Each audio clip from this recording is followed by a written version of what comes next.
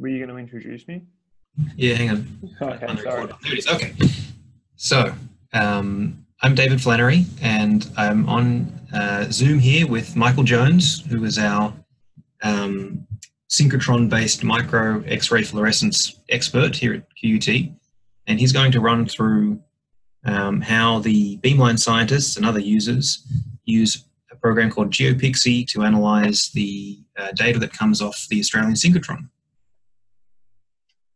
Good morning, or afternoon, I suppose. GeoPIXE is a software which we use to process X-ray fluorescence data. It can handle a lot of different inputs. At the Australian synchrotron, we use it to process the 384 element Maya fluorescence detector data. It works through a process of dynamic array matrix fitting. And I'll just run through quickly the basic process, and I suppose we'll go into some more details. So if you can see the bottom left window here, we have a window called Spectrum Display, and this is sort of where we start with GeoPIXE, importing the spectrum, doing some energy calibration, visualizing the spectrum, and we have counts and energy in KeV. And we sort of go in an anti-clockwise way around the screen. So the next one is X-ray spectrum fit, where we are selecting elements. We're doing some more background fitting, fitting things like Compton and elastic scatter. From then on up, we do which is called sort EVT files, and this is where we're taking the fit that we developed in the X-ray spectrum fit window and applying it to some energy versus time data files that come off the detector. So this sorts all the files according to, sorts all the photon events according to the matrix that we fit it to. And then from there, we also have some flux parameters where we're putting in some conversions to quantitate the data. And there's a whole lot of other different options. And then we move on to the window where we get our final image, and there's some image processing things we can do in there. So we'll just quickly run through that process. So in the spectrum... Before you do, Michael, could you take a step back for a moment and explain how this program is accessed? So this is not running on your local machine, is it? So no, this is running on, if I move this window, you should be able to see on the Australian synchrotron computing infrastructure. So GeoPIXE is a software that is not a free software. It's written by some people at CSIRO, so CSIRO in Australia. And so it's the synchrotron provide it for users. So they have a number of licenses that users can access to analyze their data and process their data. And so it runs on their computer. Yeah, it runs on their cluster there, and I'm just logging into the desktop. And it's all based on IDL for some reason. So I imagine that keeps things relatively quick. It processes things quickly if it's running on a cluster. But are there any sides to it does it a lot? Yeah, it does it a lot faster than when you run it on a local machine. Are there any downsides to running it through a remote desktop like this, in your experience? If you don't have a good connection to the remote desktop, it can be annoying. Otherwise, it's fine. The only tricky part is if you want to upload some specific files back to the system. But downloading them is easy, uploading them is not so easy, but this is mostly due to permissions and write protection on folders that they have. Okay, thanks. Yep. So we start with the spectrum display, and let's assume we've collected some data. The first thing we need to do is import some spectra. When we click on that, we have a lot of different options, and we're collecting synchrotron X-ray fluorescence, but we could also use this for PIXE data, for instance. And there's a huge list of detectors that have been coded up for it, and we're doing a Maya with corrected files. So this is just, we linearize the files before, as we save them. I can then select the files from a list, and this is just going in, and there's one that we want to have a look at, which is here. And here we have the data files from the folder. Each folder is a scan, and the files here are broken up into what's called a binary log file, and each one is a certain size. And here you can see this scan here, we collected 105 scans, and I can just sort them like this. I'm not going to import them all. I'm just going to import a subsection of them just because it will take forever. It then prompts me where I want to put them afterwards. Got a little folder called demo there. Now it's read the header files, and it has some parameters that it said. So we've got some preamp parameters, some dwells and things like this. Sometimes it doesn't manage to read them all. You can see it's missed the dwell parameter there. I can put that in, and I'm going to just say it will probably about 2 milliseconds, but we can see. I can also get this data from a preloaded spectrum file, or from a DA, or from an image file, which is we call a DAI, a dynamic array image. And then I can hit OK, and then it asks me for a pileup file, and I've got to explain what a pileup is here we have a window which is the amplitude of a detected photon event versus the time that photon event took to go through the system. And I can show this is all the detector elements, and I can just scroll through and show individual detector elements with this slider here, which is not working very well. Probably a downside of logging in. Oh, no, it's because I've got this window here open. It's not going to do it. But I'm going to select this one, which is a predefined one we have. And a throttle file is the next one that it asks for. And because we have a lot of backscatter in this detector, we actually throttle the Compton and elastic scatter, because we generally collect orders of magnitude more of that than for any individual element. And we just do this to save time. So we just collect between a certain energy range, we just collect 1 in 10 photon events, and we discard the rest. And then it's loading this up into the cluster and sorting these files and developing my spectrum from it.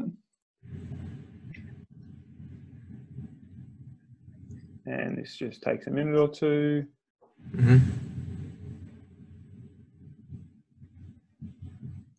And here we have all of the data that came out of the spectrum that I selected. You can see there's some mess over the top of it. I have a little button here that goes select, and I can select individual spectra. The button that I want to use now is called delete all X, Y, and T. So this has extracted from the spectrum not only the photon events, but it's also extracted the position and time files, which I don't really care about. And I can actually see here that this didn't apply the throttle correctly, so I'm just going to quickly go back and do that again, because else we'll run into some problems. So those are, while you're doing that, in the spectrum display there, the data that looks like it's behind the fluorescence data, the little steps. Yes, yes. The tree that you're going to get rid of. Yeah, that's the data that we have behind those steps is the position data and the time data. Also of interest, this data here, I can see this is the Compton scatter going up, and then it dips down by about an order of magnitude, and this is where the throttle hasn't been applied properly. So this is what I was talking about there. I did that on purpose so you could see what the throttle was like.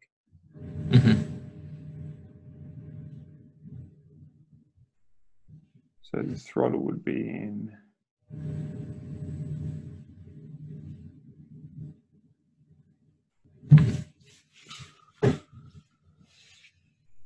there.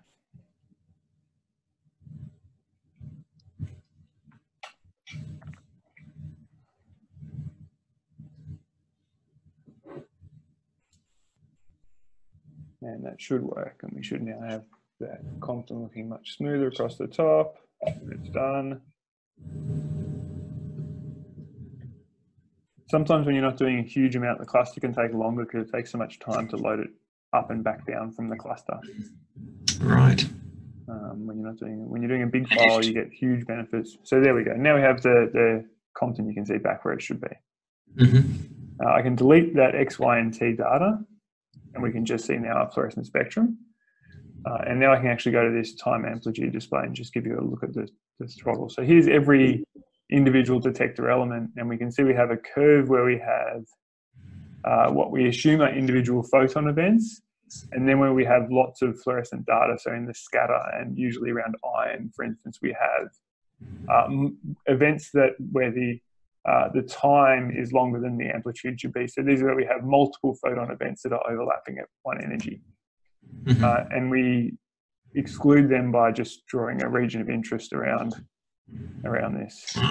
Interesting. So we just draw a thing around here and we say if it's outside of this box, it's more than one event. So we can tweak that as much as you want, and you can run through the individual elements with this and make sure you've got them all. Cool. So that's how we exclude pileup in GeoPIXE. Would you be able to mash all of the detector elements together and draw one box, or is that? Yes, you can. It's just generally easier to draw it over one and then see that it fits the others, because sometimes it blurs a bit too much when you have all of them there. Okay. But this is just very data dependent. The problem with fitting fluorescence data is it's generally pretty user intensive to do it really well. Now we have the spectrum here, and you can see if I just select one here, I can go down this and just show different what each different element collected. Yep. And so this is all this, but we display them all, and we have all of it here.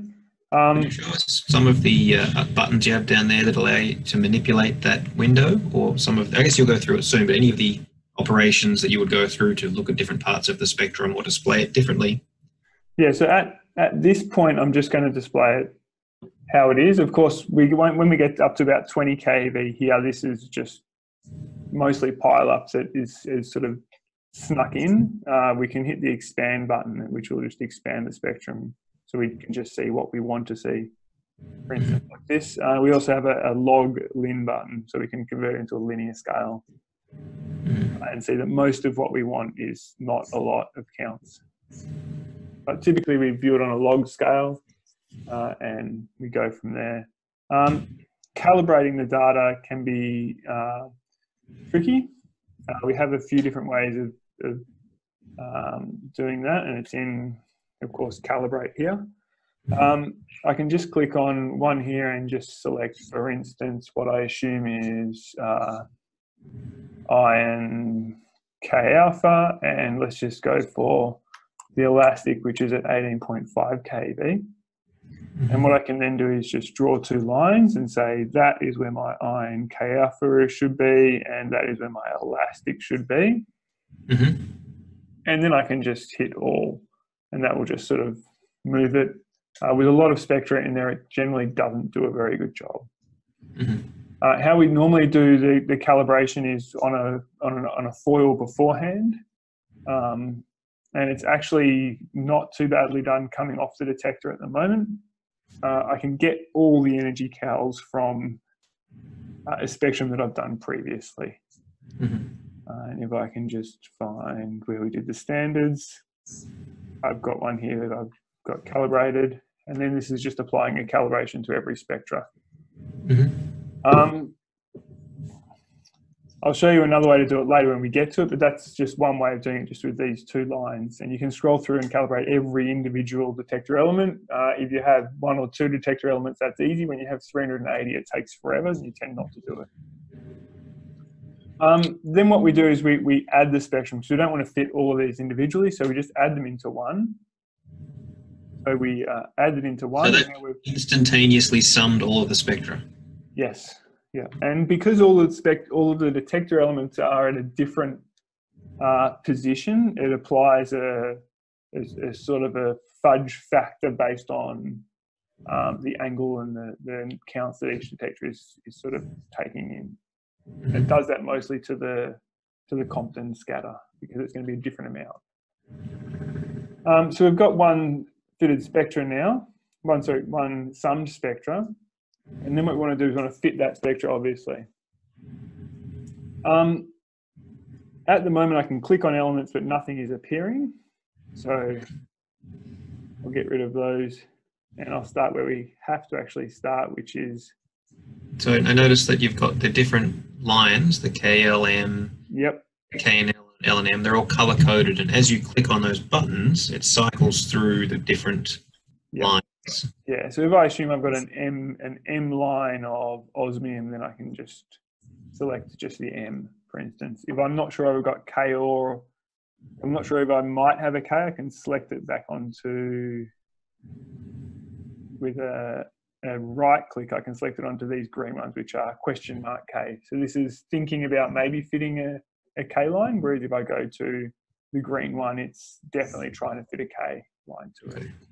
But it won't fit it until you press a button, I imagine. It won't fit it until I press several buttons. And so if you saw a peak in that sun spectrum and you're wondering, hey, is that a chromium peak? How would you testing that? How would I do that? I've got a little button here which says a question mark. And here I can go to two options. I can identify the element, or I can mark the element.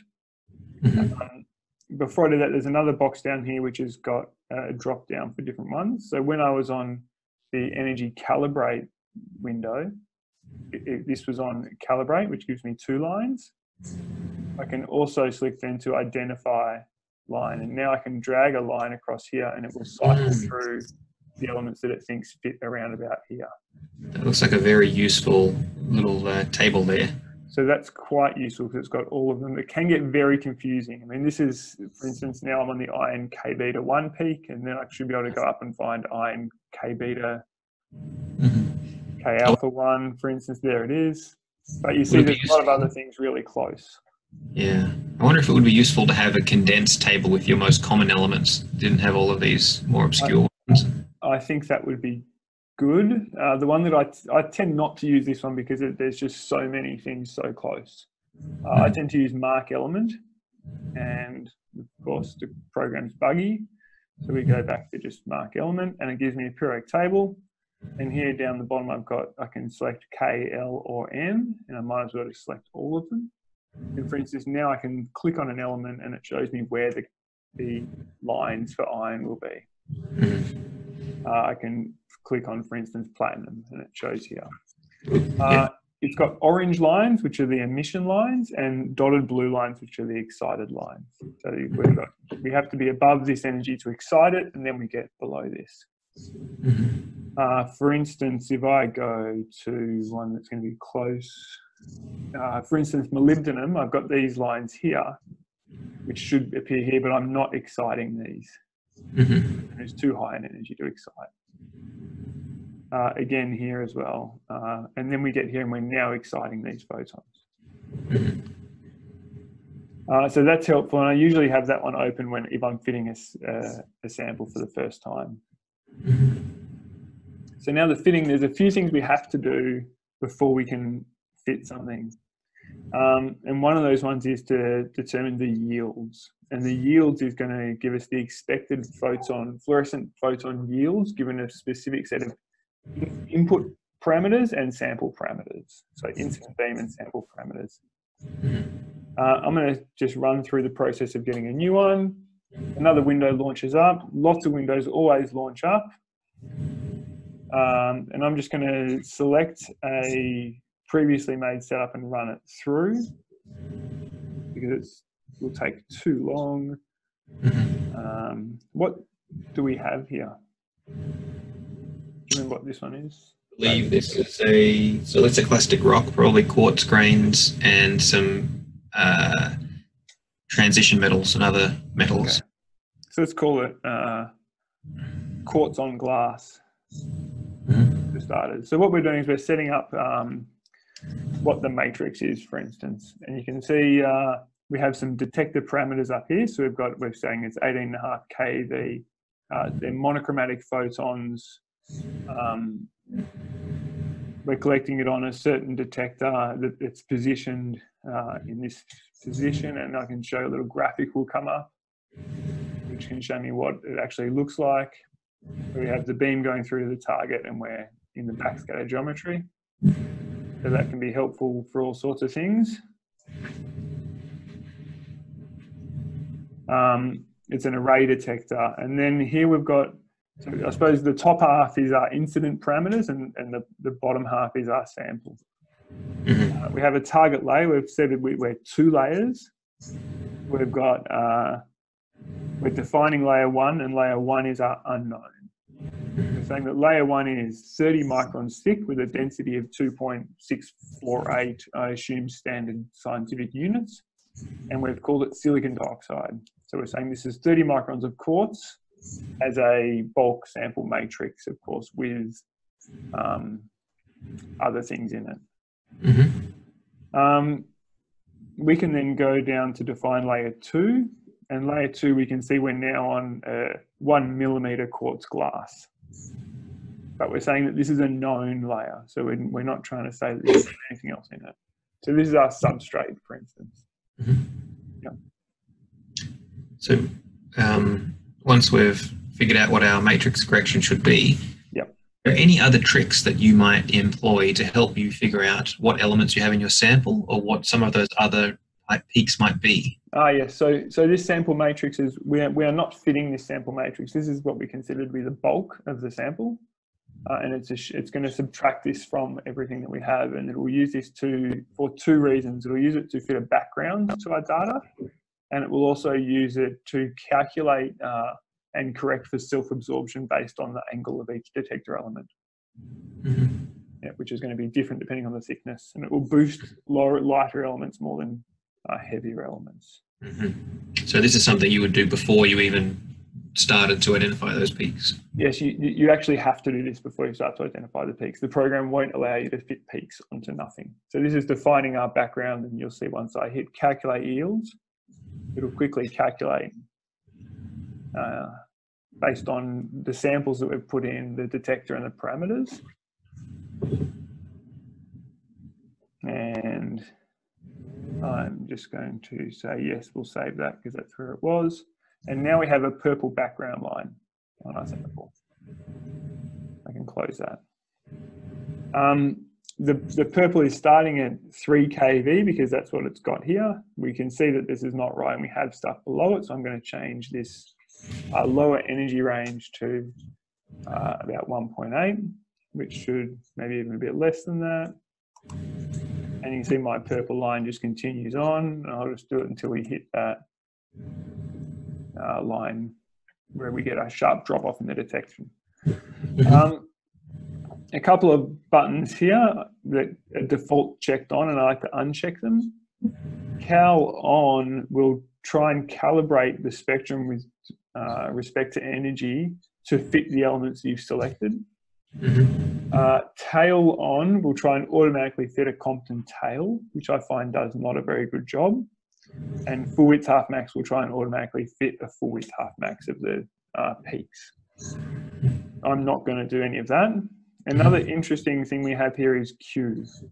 And Q, if I click that box, converts from an incident flux to an expected fluorescent yield. So this is our calibration number, I suppose, that we're using to convert from incident flux to output numbers. And we do this with a known sample first, and we fit that, and we adjust this number till we get the known concentrations that we have in that sample. And we have little wizards that do this for us. So now I've got my background, I can start to put elements on top, and we've already identified that we have iron, and as soon as I click iron, it now puts a fit on top of that. And it's just fitted those iron peaks that we identify when we click on iron.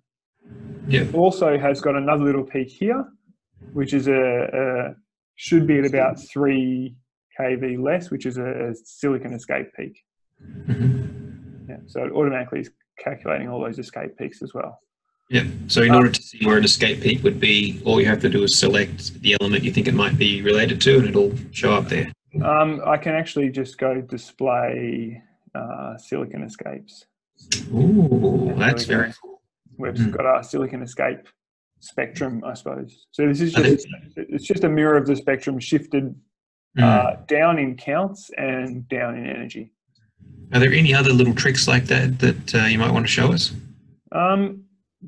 There are, but we'll get to them. And then what I'm doing now is just selecting elements. Generally, we have the elements contained in stainless steel because there's a lot of stainless steel around the chamber. And then I'm just going to go up in here, say we've probably got some calcium, not a lot, potassium. We have argon because the system's in air. Maybe not much of these lower elements here. tiny little bump of silicon there, and maybe a tiny bump of aluminium, arsenic, maybe no selenium, bromine, krypton. I'm just going to go through and fit some. Yep. And zirconium. Mm-hmm. And now I've got a whole lot fitted in. I'm missing something here, which will be titanium. And now I'm going to fit one, and it's just going to do its best job at fitting that. It's done not a too bad job. Mm-hmm. We can see we've fitted something here where there isn't. We've missed something here, and we've missed something here. So we probably might go, that sounds like it could be vanadium, which is a nice one to generally have as well. This one here, I think, was cobalt, didn't exist there. And that's gotten rid of that. And we probably have gallium in there. So now we've got a fit that looks kind of okay. We're now going to do a whole lot of fitting up here, and I'm just going to really quickly do that because that can be a bit of a problem. Yep. If I click on the advanced tab, I've got something called widths. I know that the widths are not 300 EV. And this is fitting it for where the manganese K alpha edge is as well. They're closer to 270, and this is based on basic detector parameters and things like that. Looks like we have a lot of extra functionality in here to get that fit as good as it can be. There's a lot, and I've got this one here, which I'm just going to quickly put some budget out a bit, which is also might be somewhat important, but this is just parameters which are changing the position of the Compton scatter and how it affects the fit.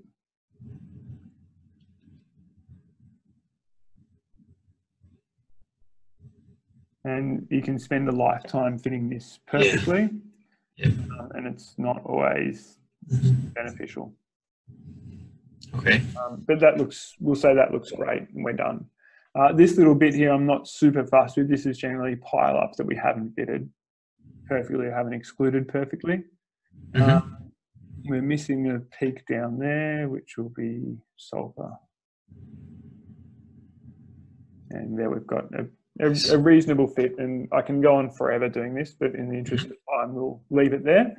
Yep. What I then have to do is create what we call a DA matrix, which we're then going to use to sort our incident data. And there's a button here called Generate DA Matrix. So I'm going to click on that. I've got two options here. I've got a normal one or I've got a Zanes one. The Zanes one is not really important here, so we'll just go to the normal one. And then I click OK. It asks me where I want to save it. I'll save it with the file, which was 37050. And I'll save that. And now I've got a button here which is called P, which will show me all the peaks. And this is what we've fitted to our data. So essentially, by creating that DA matrix file, you have generated a new corrected data set from which you will pull out the maps. Is that right? So how we're actually generating an image is we are sorting energy versus time files through a matrix inversion process. So this is my inverting matrix, so to speak, that I've created. Okay. Yep. So I've essentially created a lookup table that says if the photon is here, then it belongs to this element. Yep. You can see there's huge overlap with everything throughout here. So it's actually taking ratios of known ratios of K alpha to K beta, K to M, these sort of things. Right. So it's saying we have a known number of, a known ratio. So if I have 2 K alpha ion photons, I need 1 K beta, for instance. And so it's making sure that all those numbers fit and are consistent throughout the fit. Okay. Yeah, so now we go up into this sort EVT window, and what we're going to do is we're going to put that file into the dynamic array analysis projection, and I've saved it, not in there. This has a horrible setup for just creating windows and folders for you. So we've got our dynamic array here. I'm going to save it in the output of demo again because I don't want to mess it up. I've got my calibration numbers here. I'm going to get them from the file that we used to calibrate our data in the first place. There's a couple of things you can put in: what sort of data it is, what the detector is. We can go flux here, and it's pulled up our preamp sensitivity and our dwell, and we've got our conversion that we created from our standards. The scan, I can compress it however much I want. So if I've collected non-uniform scan data, so if I've sampled every 10 microns in Y and 2 microns in X, I can correct for that here. There's some device parameters, which is just for clearing a little border if you want to clear a border. So sometimes you overscan and you want to clear a border, for instance. You can do that here. We generally do that before we write the data anyway. Then I'm going to go my first file, and I'm going to go back and find the first file that I did, which was here, here, here. And when I click that, it's going to say, do I want to use these parameter automatically generated ones? Yes and yes. And it's pretty much saying, do you want to use the pile up and throttle that you used when you were collecting the data? And we make sure that we set that correctly so that, yes, we do want to do that. It's saving in the right place. Comments that we use to collect the data are now here, and the sample number. And we have also, of course, the device. It's a Maya synchrotron, and we use the high mod to detect it. And this is just a few little things. We're clustering, and we've got another button here, which is flatten. And flatten we check on, which actually normalizes the data to the incident beam flux for that pixel.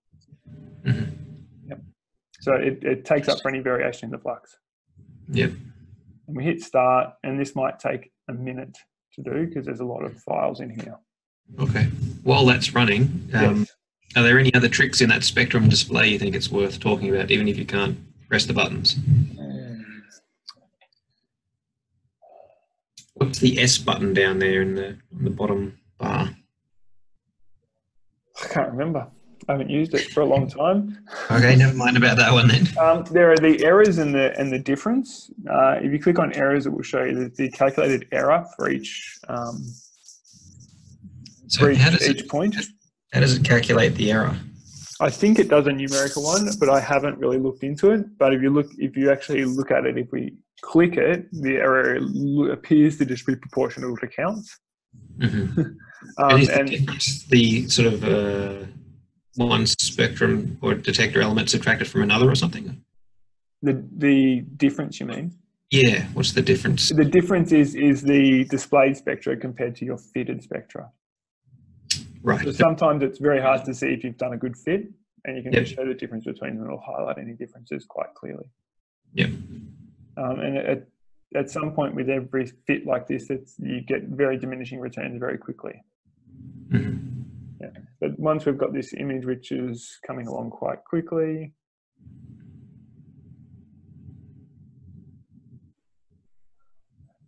it's just got to get it all back off the cluster, and then we can go through some more exciting parts, I think. Do you use the difference or residual display there very often? I generally don't, because I'll show you what I generally do and find much more important and informative, I suppose, which is this. We now have our image because it's a weird program that'll do all sorts of weird stuff when I rescale it. And what the first element that's shown is background, which essentially is those residuals or those unfitted parts. Ideally, you want this to be uniform. It's not in this case. So residual would vary across the energy range. When you display the background map, is it just the sum of all of the residual counts? Yeah, so there is energy information behind this, but we've now converted from energy space into pixel space. So I suppose energy is now encoded in this drop-down box for elements. And the background, instead of representing the difference or residual at a certain peak position, it's just the whole spectrum summed together. Is that right? It's in an XY, but it's the background in XY space rather than in energy space. Yeah, it's just taken the whole sum of the energy space background. Yep. Okay. In a perfect world, this would be perfectly flat, and we wouldn't have structure in it. That we have structure in it tells us that we've most likely missed something, and we've most likely mixed something in these spots where we see this distribution. But only in certain areas. And so one of the things you might want to do, I guess, would be to sub-select one of those regions and fit for that region. Yep, so I'll get to that in a second. What we've got though, if I can just quickly scroll through, we've got our fits to all of our data, and it's just here displaying it as a percentage of the maximum value that we get. So for instance, I'll move my mouse there, we've got argon, potassium, calcium, titanium, for instance, and we can see all of these maps. And of course, when you have a very bright spot, it swamps the signal, and so you can just move it down until you can see what it looks like. Change the thresholds. Can you change the scaling? For example, make it a log color scale? Yes, so it's currently linear. I can make it a log color scale, or I can make it a square root color scale. Ooh. The square root color scale is quite often very useful. What I generally do with the data once I've got it fitted, I suppose, is I generally export it as a 32-bit TIFF. And I'm converting it, so I don't know if you saw that bit, but I export it in units, which is called areal density, which is in nanograms per square centimeter. So because I don't necessarily have a 100% handle on the thickness and the density in Z, not element, but sample Z, I can't actually convert reliably to parts per million unless I know that perfectly. So we get back to a couple of the visualizations. Something that we might want to do is, first of all, just do an idiot check and make sure that things look right. Like, do we have some of these elements in here, for instance? Or is it just rubbish? There are a couple of windows which are useful. One of them is just a 3-element RGB image, and we can just show, for instance, calcium versus whatever we want, really. Strontium, rubidium, doesn't really matter, but we can just show 3 overlays of things. And see where they are in space, and we can change the displayed concentrations here. This is linked, so if I go here and I can change it here as well, and we'll change it over there. Another thing that then I can do is something that's quite interesting and useful and gets back to what you were saying, is element associations, and this is just plotting concentration versus concentration. So if I go to background, I can say this is where I have a low counts in the background, and this is where I have a high counts. I can change the color scaling on that just to highlight the low counts a bit better.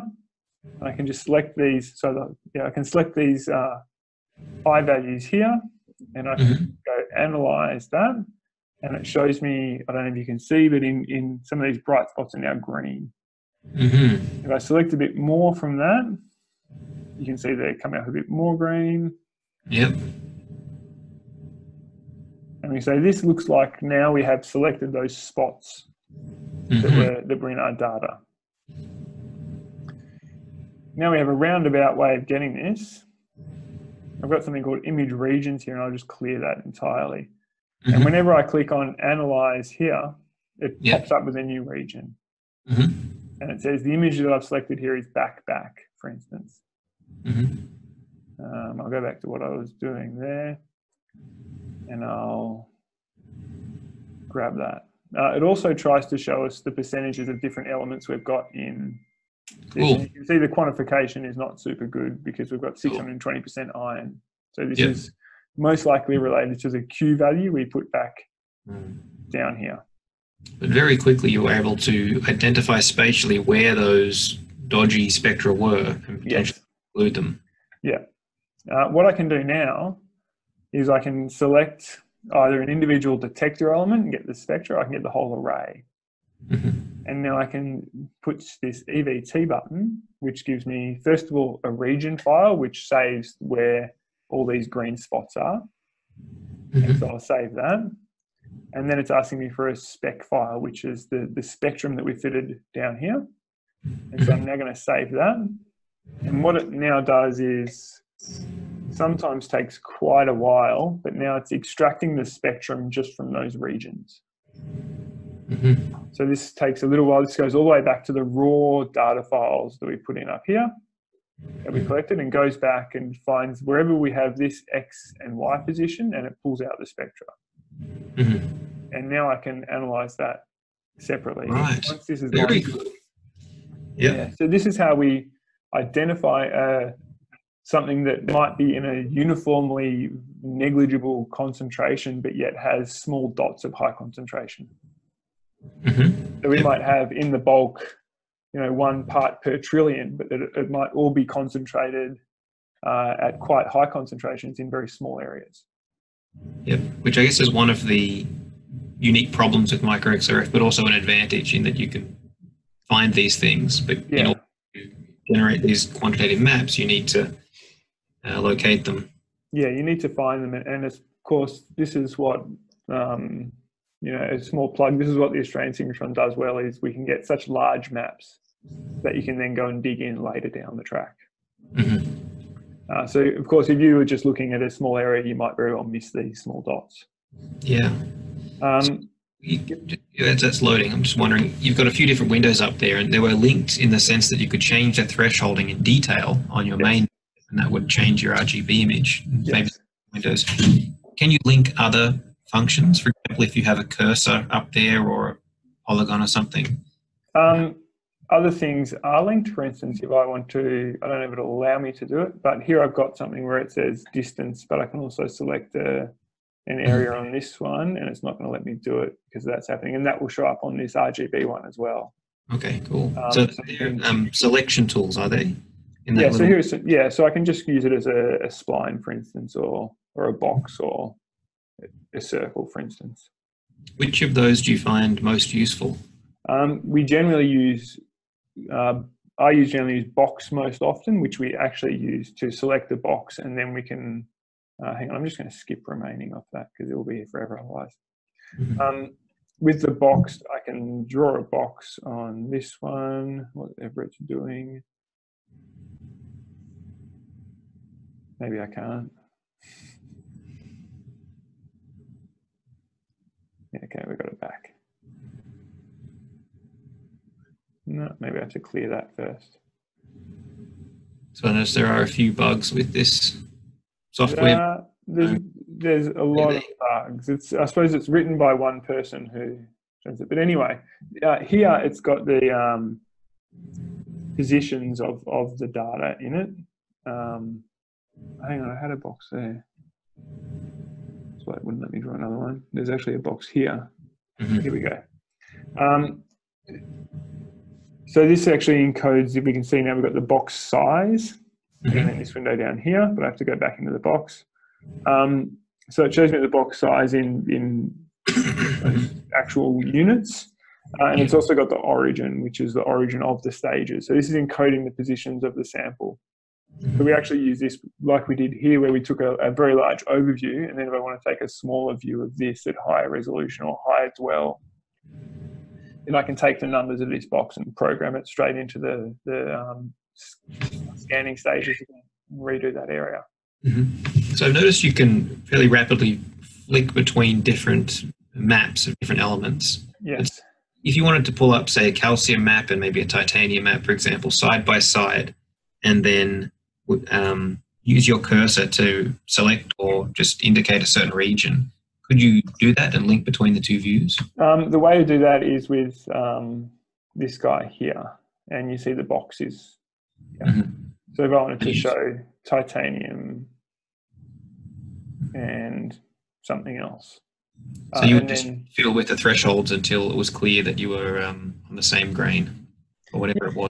yeah, if I wanted to find something that was rich in calcium and titanium, for instance, I could go make sure I'm showing all my calcium really brightly, go to titanium and really highlight that. And then I can just select the box, and I've got to move this one, and you can see the other box changes with that.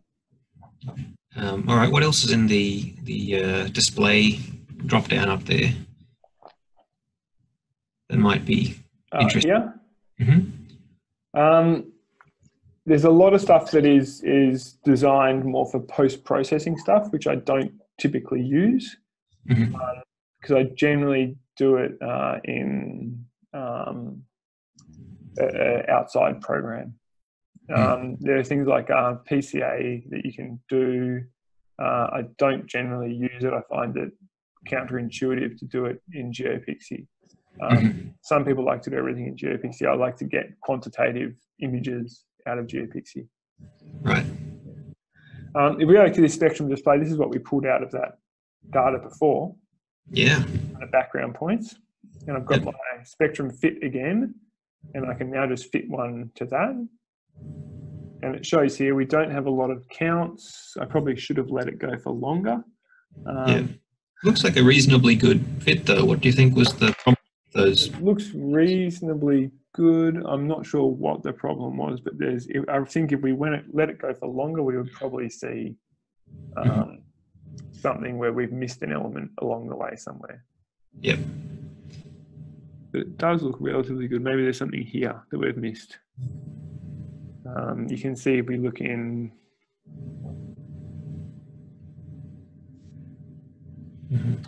Here there's a bump in this that we haven't fitted. So our fit is the red, which dips down where we go up here. Yep. So it could be... Use those little buttons down there, I've noticed, to manipulate the spectrum window. Can you sort of use your mouse wheel or anything like that in the... No, you've got the sliders here, and you've got shrink and expand and widen and full. Yep. And I just use shrink and expand. Full just shows you the full spectrum. And shrink makes it smaller, but it can't because it's showing all of it. Expand makes it wider. For some reason, they're really buggy. Yeah. So if you could, question for you, if you could add any functionality or fix any bugs with this software, what would that be?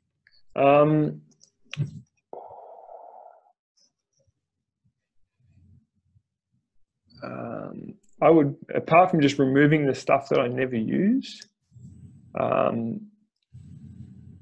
so the main bugs that it has, I suppose, are that it seems to want to make up new folders and not remember where you are. And it's just a lot of accounting that misses the mark somewhere along the way. Right. Would you say having so many options for so many different applications and so many different power users makes it difficult for you to navigate through it? I think it makes it very difficult for new users to navigate through, yes. Almost impossible. Yeah. Unfortunately. I can see where the problem with this spectrum is. We've actually, there's a couple of these peaks here which look like there's something else in there, and it would probably be something like...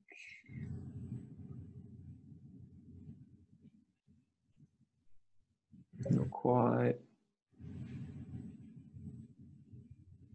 We're sort of running that guy. I wonder, is there anything that we've missed?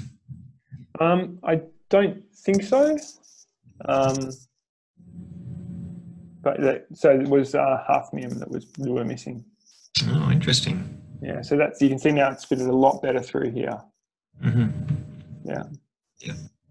So it's sort of say that the peak fitting is at the heart of what happens. Everything sort of revolves around fitting those peaks and figuring out what elements you have and where. Yeah, and then using the tools where you're extracting spectrum from sub areas to refit to find other stuff. Yep. I think that's where the power lies, and that it does it all very quickly and very accurately. Yeah. And you can imagine if you have a spectrum like this, you would never find hafnium doing a region of interest fit on this. Yep. Cool. Okay. We might leave it there then because we don't generate a file that's too long. Thank you very much for running through that.